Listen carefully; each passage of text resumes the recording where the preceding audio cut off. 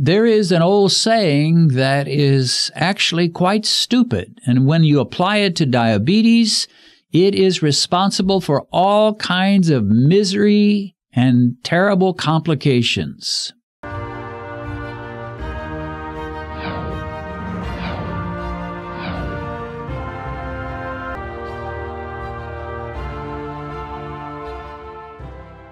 Here's someone who says, I've been watching your videos since the beginning of 2021. My A1C was 10.9, which is terrible. Now it's down in the low 5s, which is wonderful. So from terrible to wonderful. Now, he says, or she says, if I still eat half of a potato, which I know I should not have, my feet will still yell at me. The tingling will start. I don't even have to go to Mike the Meter to tell me to back away from potatoes. This is truly a lifestyle you're talking about here. Well, you're right. It is a lifestyle. I will say I haven't heard a lot of people, I don't recall many at all, that have said something like this person said, which is if I just eat a high-carb food, my feet, my toes, or my fingers start to tingle. For most of the time, and for most of us, it's when our glucose goes low that we really feel it.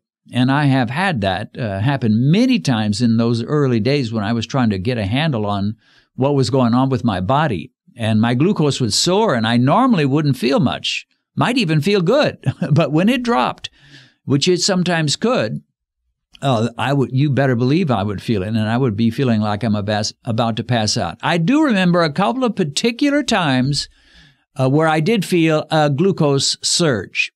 One was when I had a bowl of, I think it was, it was Kix. I think it was Kix cereal, K-I-X. And I don't know if they even still make it, but back in probably around 2001, 2002, they did.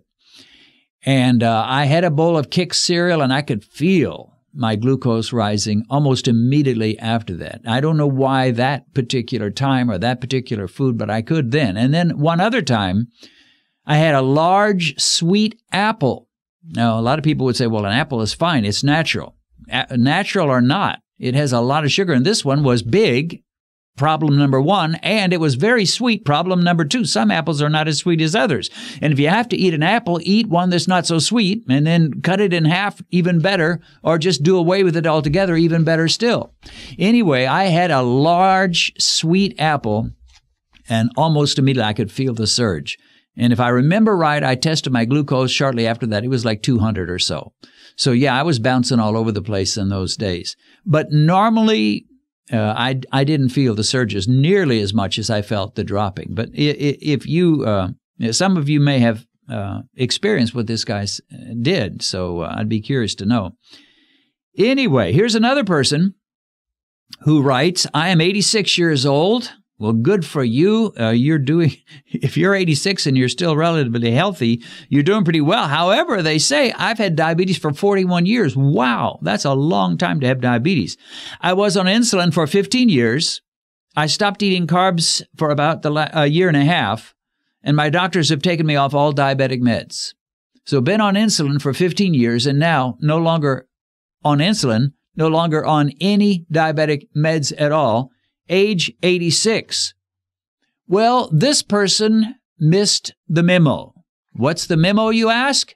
It's the memo that says diabetes must always and inevitably will get worse the older you get.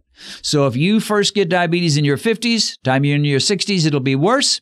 70s, worse still. 80s, worse still, if you even live that long. And so that is the theory. That is the idea. That's what everybody will tell you. And everybody is wrong. Sort of. Now, I will admit that if you don't do anything about your diet and your lifestyle, and you just go right on the same way you've been doing, then yeah, it will get worse. Absolutely. And that's why people say that, because for most people, they don't do anything. They don't make changes. They don't do a lifestyle intervention. And so, yeah, it's worse in their 60s than it was in their 50s. It's worse in their 70s than it was in their 60s, and so forth and so on. However, this person decided to make some changes. And lo and behold, it's now better for them. They're not taking insulin. They were taking it 15 years. And there's another idea that once you start taking insulin, you can never back off. Once you get into that on that slippery slope and dive down into the world of taking insulin. You can never retreat. And this person is proving that to be not true. Now, if you're type 1, of course, you'll need insulin. But for a type 2 diabetic, often if you've been eating the standard diet, the same old junk, the same old high-carb diet, and suddenly you change, there's a good chance, in fact, I'd say a likelihood, not just a chance, a likelihood you will be better with better glucose control, better numbers, better A1C, better fasting glucose in your 70s or 80s than you were in your 50s or 60s because of the changes you've made. And it's certainly true for this individual. It's true for me. I've got better glucose control now than I had 30 years ago, or 20 years ago, I guess I should say. Better glucose control, better numbers. Healthier, don't have the problems I had 20 years ago. I guess I missed the memo as well. The memo that says you've just got to get worse. Everything's going to get worse. Well, some things will get worse for you as you age. Some things you can't do much about. But praise God, diabetes is something you can do something about. And if you've been on that standard diet, you have no idea how much better things can be for you if you ever get off that standard diet. You know, the diet with donuts and all kinds of white bread products and pastries and sweet desserts and Coca-Colas and Pepsi-Colas and all kinds of fruit juices and so forth. You have no idea how much better things can be for you if you will just lay off that junk and start eating healthy and cut those carbs way down and throw in some time-restricted eating as well, maybe even a little all-day fasting here and there, if the doctor says you can. So, you don't have to get worse, my friend, and you may right now. Some of you, I know, listening to me, we have enough listeners that I can confidently predict there are some of you, you just got a diagnosis of diabetes and you are scared to death. And you've heard it's a progressive disease. It's just going to get worse. We can maybe slow it down if we try to lose a little weight. That's about the best we can hope for. My friend, you can hope for a lot better than that. In fact, blue skies, as the song says, are coming at you if you will make the necessary intervention of low-carb eating and time-restricted eating and throw in some exercise as well. Okay, well, how about one of the stupidest sayings that has ever been declared? It's not what this person said, but it's what applies to what this person said. This man says, a year ago, my A1C was 10.3, and I was having a big toe amputated. Now, I've had 3 months of no medication, and my A1C is, are you ready for this? A year ago, 10.3, having an amputation of the large toe. Now, a year later, my A1C, and no medication anymore, A1C is 4.9. He says, thanks to low-carb living. 10.3 to 4.9, how in the world do you do that? Well, you do away with the thing that is offending you. The Bible says if your hand offends you, cut it off. If your eye offends you, pluck it out. Well, it's not talking literally, of course. But it's saying if you're doing something that is hurting you, stop doing it by all means. And so this person was doing something that is hurting them, and that was eating the standard way that Americans eat and Australians eat and the British eat, and sadly, even many countries that didn't used to eat our way, such as the Africans and the Asians, they're all starting to eat all the junk now. And they're coming down with record rates of diabetes. But when you stop and you put on the brakes and you hear that screeching brake sound and you start eating healthy and you cut those carbs, things get better. Now, what's the saying that is the stupidest saying that one of the more stupid sayings that has ever been said? The saying is this: what you don't know won't hurt you. Wrong, wrong, wrong, wrong, wrong. And when it comes to diabetes, it is so wrong. There are millions of people in our country that are pre-diabetic or barely diabetic, and they don't even have a clue they are. Some do even know, but they don't know what it's doing to their body. Most of them that I'm referring to don't even know they have diabetes. They don't know their diet is poisoning them with a poison that is going to destroy their life, destroy their health, and produce all kinds of negative complications. And they don't know it.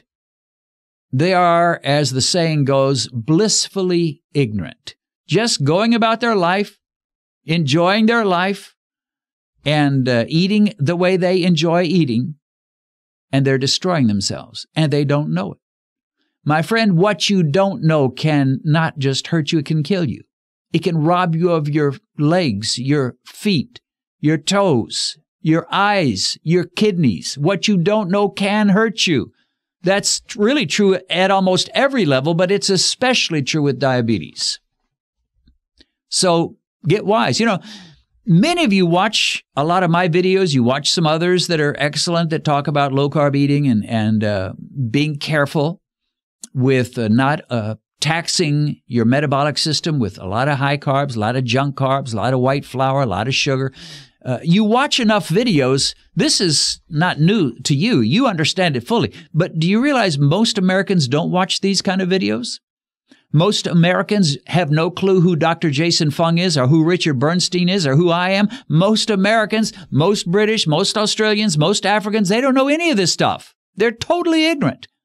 And what they don't know is destroying their health, their bodies, their lives. So the clue is to get the message out, and that's, of course, what I'm trying to do and lots of others are trying to do. But sadly, for many people, they won't even inquire. They won't even think about these things until their doctor looks at them and says, "Sir or ma'am, you have severe diabetes." And then they may get desperate enough to do some research and figure some things out, which is better than not ever figuring it out.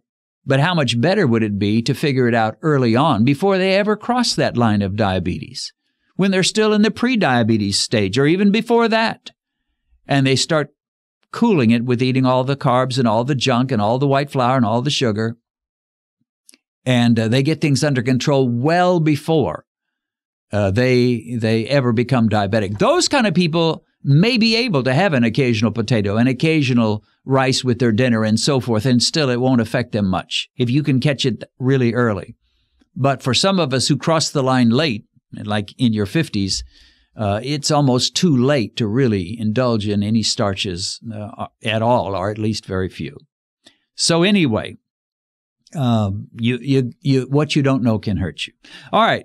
This person says, it's a man, he says, "Your videos saved my life. I'm 57 years old. I had no symptoms," which is kind of amazing. "I found out through chance I was a full-blown diabetic with an A1C of 9.0, fasting glucose of 245. To me, that's amazing that you could have that high of blood sugar and you have no symptoms at all. But this was his case. He said, but he was educated from my videos. He said, "My wife and I went on a healthy, low-carb, high-fat eating diet and mild exercise. In 3 months, we dropped," and I don't know if he means himself or both he and his wife together or combined, whatever. "They dropped weight, 25 pounds, he says, and an A1C now of 5.3. He says, "I went from utter shock, depression, blaming myself for this to handling this disease head on with your channel." Wow. Went from shock and depression, which is kind of normal and natural. Can't blame you. It is a depressing thing to find out you're not only diabetic, you're not just a little ways past the line, you're way into the land of diabetes. You've gone deep into diabetes. When your A1C is 9.0 and your fasting glucose is 245 milligrams per deciliter, you are deep into the diabetic territory. But he says, "I went from shock and depression and misery to saying, I'm going to tackle this head on by watching some of my videos and probably some others." He says, "My dad was diagnosed at 57. He died a horrible death. Just before the pandemic, my numbers were still okay, but the pandemic hit. He said, I didn't go to the doctor for 2 years, and by the time I did get back, I had full-blown diabetes. Doctor rushed me to check my eyes and feet, basically told me to eat 300 to 400 carbs a day, grams of carbs." Wow. He says, "I shocked my doctor by dropping my blood pressure from 165 over 118, which is quite high, to 135 over 85. And now," he says, "I've stabilized even lower at 118 over 74 for the last 4 weeks. Thank you and your wife for helping myself and my wife get a hold of this terrible disease. It's crazy how many dia-buddies were living amongst my motorcycle club." He's in a motorcycle club out in California, and apparently a bunch of them are diabetic. He says, "We now help support each other." It is everywhere. You want to talk about a pandemic. Diabetes, prediabetes, metabolic syndrome, the whole thing is a pandemic, is an epidemic, is a all over America, all over India, all over much of Asia, all over Africa. It's everywhere. We do medical clinics, and diabetes is all over the place. So it is an epidemic, a pandemic, call it whatever you like. There's a lot of it, folks. There is a whole lot of it, and we got to make some changes. It is our food culture that is causing the diabetes, the metabolic syndrome, and so forth. So we've got an epidemic of diabetes all throughout the world, and we are eating ourselves into diabetes. The good news is you can repent. You can repent and turn around and go the other direction. And in most cases, you can reverse the complications. You can definitely reverse your numbers. Whether you want to argue about, am I still a diabetic or not, that's your business. But boy, when those numbers come down, when the complications go away, when you're feeling so much better, your blood pressure is down, your A1C is down, your triglycerides are down, your energy is through the roof, I'd say something has been reversed, wouldn't you? Okay, well, that's it for now. God bless you. Don't forget to subscribe if you haven't so that you can be notified when we post new videos. I appreciate you. God bless you. See you again soon. Probably most of you know my wife Benedicta, but few of you know the amazing paths God has led her to bring her to where she is today. Benedicta was orphaned at an early age and lived with an elderly stepmother growing to adolescence.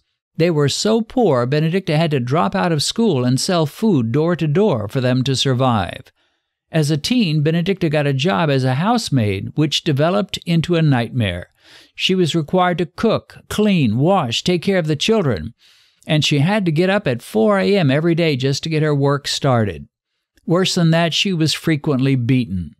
At around 20, she moved to the huge city of Lagos where she started her own little business. Sometimes she prospered, but at other times she nearly starved and went days at a time without eating. At one point, she became so sick she passed out in her room and nearly died. She found herself outside of her body and she was able to see the splendors of heaven until she was sent back with a command to share her story. One day, however, her life changed when an American evangelist came to her community to preach, and of course, that was me. The rest, as they say, is history. Benedicta has shared her life story in a recently published autobiography, and you can get it on Amazon as either an ebook or a paperback. A link to this book on Amazon is in the description.